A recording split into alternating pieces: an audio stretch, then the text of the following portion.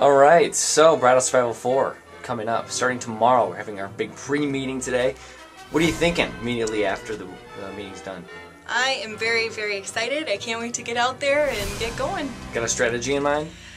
So far I'm just thinking kind of just try to be nice to everybody to start out with so nobody will have the need to vote me off. So how are you going to tell a bride if she really smells? I don't think that we'll be able to smell the other brides because I'm pretty sure all of us will probably be kind of stinky, you know, the further along we go in the contest. Because some of them have already got, like, what's your shower technique for while you're... Well, I do have, like, body wash and washcloths packed, and I have a friend that lives, like, less than 5 minutes away from Star Cinema, so Nice. I'm planning a shower date with her. But the last girl we just talked to is actually a hippie, and she hasn't taken a shower in 10 years. Really? So you're going to tell me you're not going to smell her? I might. What are you going to say to her? I am going to say, hey, on the next break, I'm going to go wash up in the bathroom. Come on with me.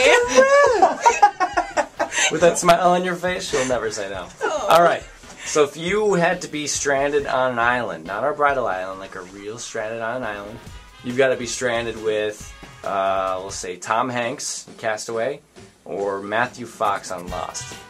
Matthew Fox on Lost. Why is that? He's more fun. We'd have more fun together. You could make friends with a volleyball if you were with Tom Hanks, okay? Well said! He's a little strange, though. A little Well, odd. well, if you were by yourself, come on. It's not like we're putting you on this bridal island by yourself, you know? You got 10 other brides.